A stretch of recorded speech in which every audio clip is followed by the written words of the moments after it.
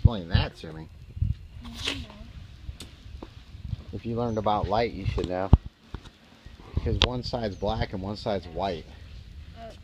Black attracts heat? Yeah, it absorbs all the energy. This is a vacuum in there. There's no air. That's why it can spin so fast.